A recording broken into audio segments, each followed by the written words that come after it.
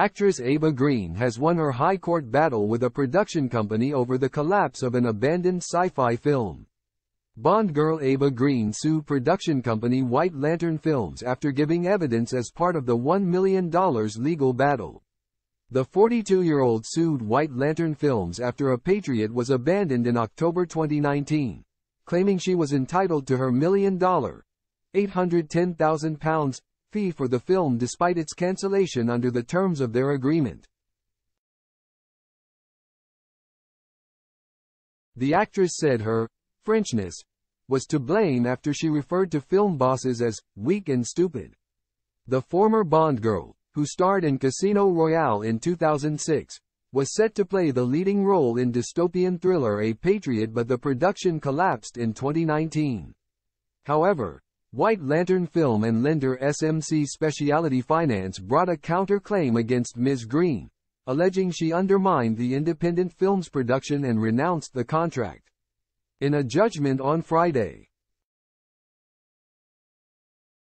Mr. Justice Michael Green ruled in Ms. Green's favor, ruling she was entitled to the fee, and dismissed the counter-claim.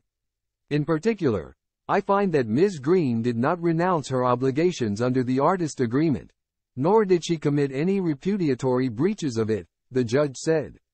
During the trial in London earlier this year, Max Malin KC, for White Lantern, said Ms. Green had shown a categorical and unequivocal refusal to perform and repeatedly made unreasonable demands.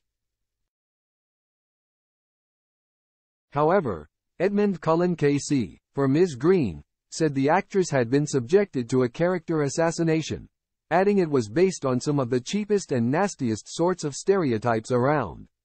During 2 days of cross-examination, Ms. Green told the judge that she had a very direct way of saying things and blamed her Frenchness coming out. She said at the time, "Sometimes I say emotional things I don't really mean. Of course, they are not weak and stupid. It was my emotions speaking," she added. Ms. Green denied any responsibility for the botched film, telling the court, "I didn't have to do anything to make the film fail.